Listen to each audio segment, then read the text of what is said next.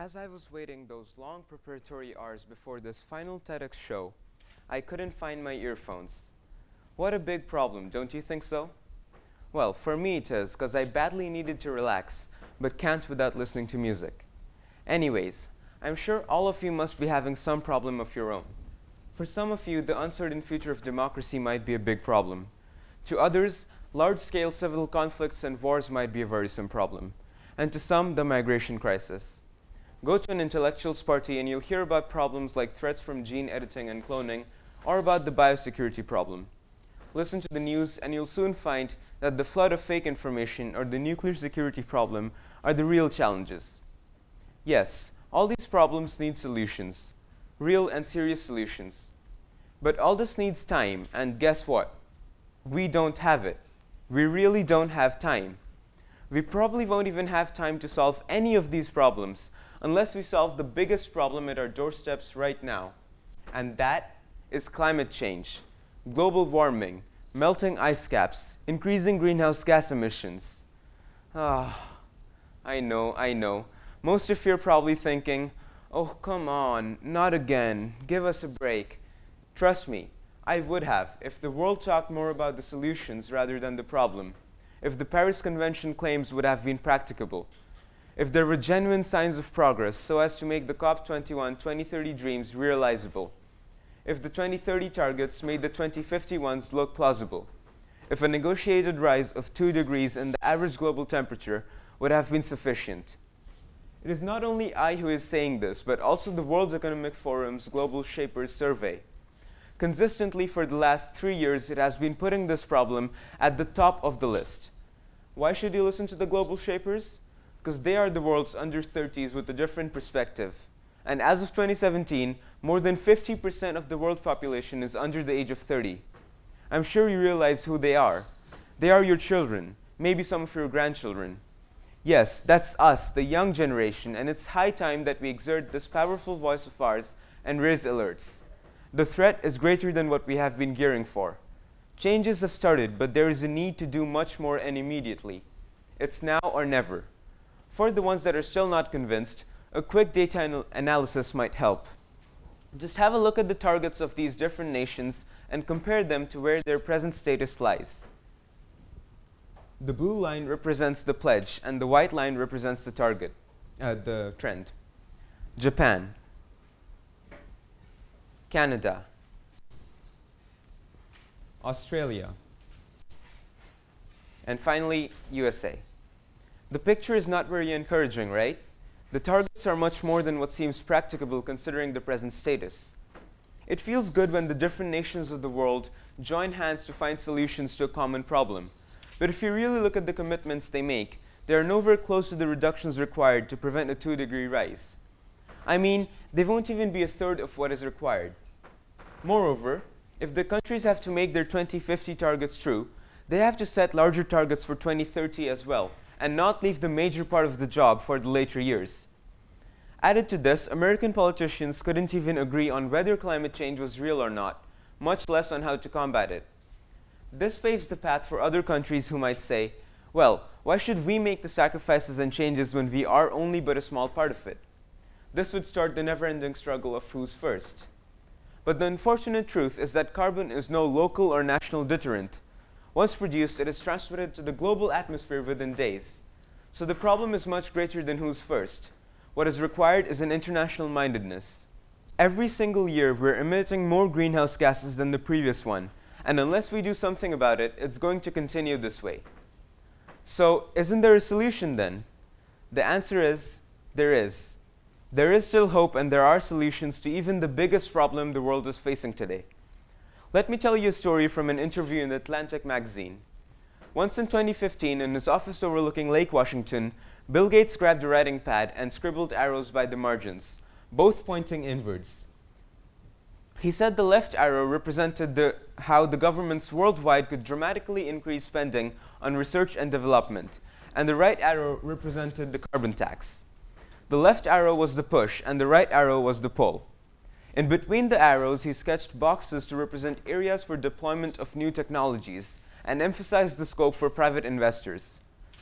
Now, what I particularly like about this man is that he doesn't only talk, So when the whole world was at crossroads thinking we need an energy innovation that provides us with energy that is 1, cheaper than today's hydrocarbon energy, 2, produces 0 greenhouse gas emissions, and 3, which is also as reliable as today's energy systems, Bill Gates was already working at the solution. He said when you put all those requirements together, what you need is an energy miracle. So how do you get this energy miracle? Well, Bill Gates, along with some of the richest people in the world, have launched a fund to invest in solutions driven by technology. This will bring together governments, research institutions, and private investors who will work together to counter climate change. He alone has invested $2 billion and launched what is known as Terra Power today. It is what the future might call an energy miracle. Terra Power found that more than 90% of the uranium mined was never used in a reactor. They are using this precious resource as a fuel for their reactors. They also spotted some huge reserves of pelleted uranium in the US, which could provide for the American energy needs for the next 750 years. Don't believe it? Well, have it from the horse's mouth. Bill Gates and his colleagues looked at solar, wind, every kind of energy you can think of, and determined that they're all important, they all have their role. However, nuclear was the only source of energy which could provide the necessary huge quantities that we need on a global basis. Model of the traveling wave reactor. It is different than other reactors because it can use the type of uranium that today is just thrown out as its fuel. Well, traditional nuclear power, for every 100 pounds of uranium we mine, 90-something of it does not ever see a reactor. And so what an unfortunate waste. We're able to use that uranium waste that heretofore has been useless as the basic fuel for this reactor. And in fact, we spotted some fields of uranium in the United States that are this type that's thrown out. It's called depleted uranium. And there's enough of that to power the United States fleet for 750 years.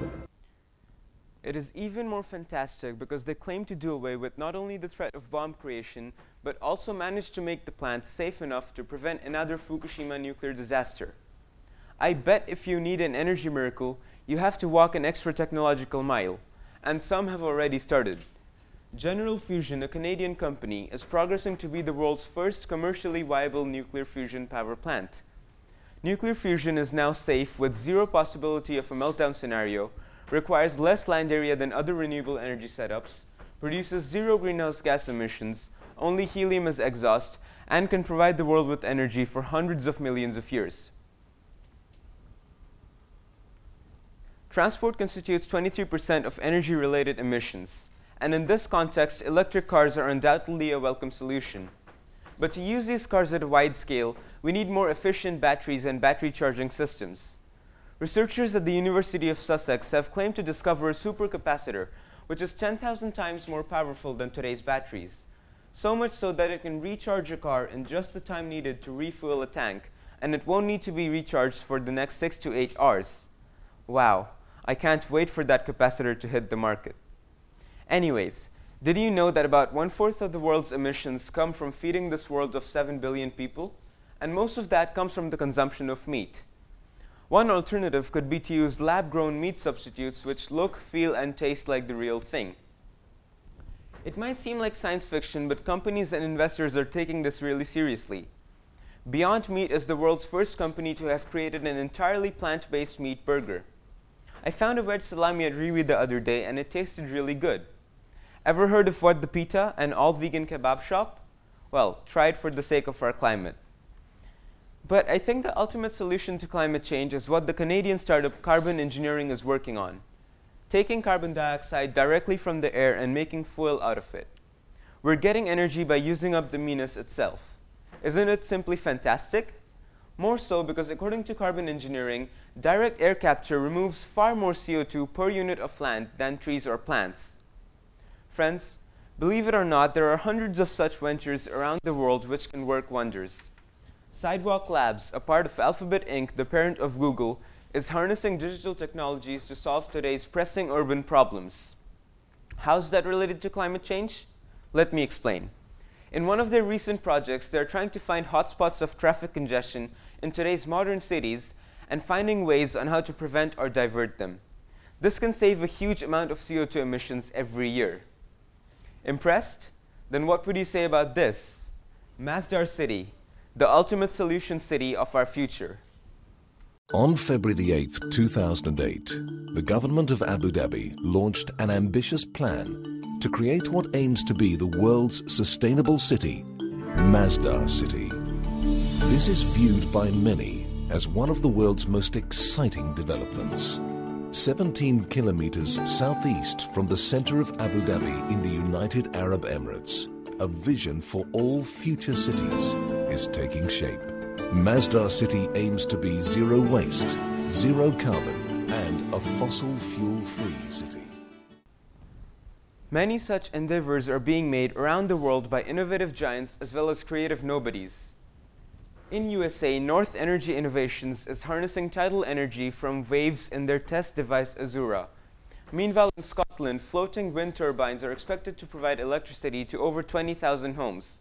And efforts are being made to convert the 5,500 degrees of heat at the Earth's core into electricity using geothermal power plants. Yes, there are hundreds of such startups like Solar Roadways, which is using solar panels on roadways to harness solar energy, or Sky Mines, which is clearing industrial smog by making baking soda out of it, or New Light Technologies, which is collecting methane, which, by the way, is more potent as a greenhouse gas than carbon, and using it to make plastic used in chairs or smartphone cases. Amazing, aren't they? Often these technologies seem too good to be real, but they are the fast-forming realities. Another thing to note in this regard is that this revolutionary energy miracle we are looking for might seem like a mega project, and in totality it is. But there is also a need to diversify. There is no one solution to such a huge problem. There normally isn't. And therefore, whoever is willing to make a change needs to be encouraged and funded. And as Bill Gates rightly said, if you go back to Edison's time, there wasn't a lot of government funding. There were private investors funding him. Well, Bill Gates has given his $2 billion and is continuously lending his more expensive asset, his brains. Members of the Breakthrough Energy Coalition, and amongst its members, Jeff Bezos from Amazon, Jack Ma from the Alibaba Group, and Richard Branson have committed to investing in billions over the next 20 years in solutions driven by technology. But we aren't Jeff Bezos or Jack Ma. What can we do? The answer is, we can still do a lot. We can suggest innovative ideas. We can research our own solutions. We can implement our solutions in small-scale pilot projects. We can talk to our employer companies about partnering with one of these fantastic ideas discussed today. And of course, if not in millions, we can all contribute with our own little share. Because we are the majority, and this is a mammoth problem. Please do not let this die down as just another TEDx talk. I'm sure all of us will think of and contribute in our own little ways. Thank you for listening, and thanks in advance for helping save the world.